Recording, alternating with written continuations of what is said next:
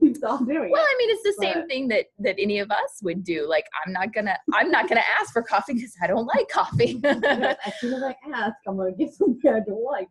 So just don't. Yeah, I mean, the idea behind PECS and where it came from in the design was to teach functional communication for individuals who vocal output was very difficult and they were displaying more challenging behavior. So having something that, first of all, can be physically prompted, which makes it easier to teach, and a very simple exchange, the idea is that it should be so much easier than anything else. It should be for things that they want. It should be for easy things.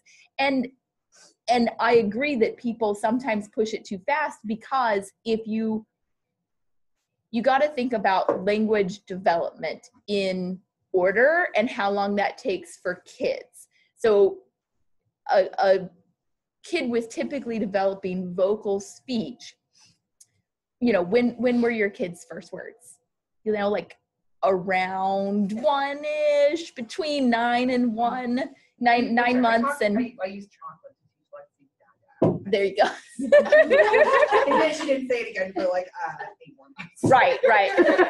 You know, so kids around 1 usually only have like a couple of words.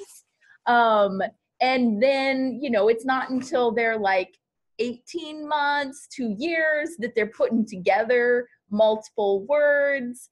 And I mean, 3 and 4-year-olds here in the preschool, we're still prompting full sentences even from our peer models.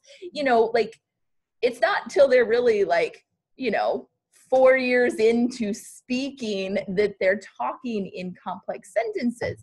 But yet when we have a kid who already has a language delay, hence why we're using PECS, we want to jump from single words to full sentences like in 6 months.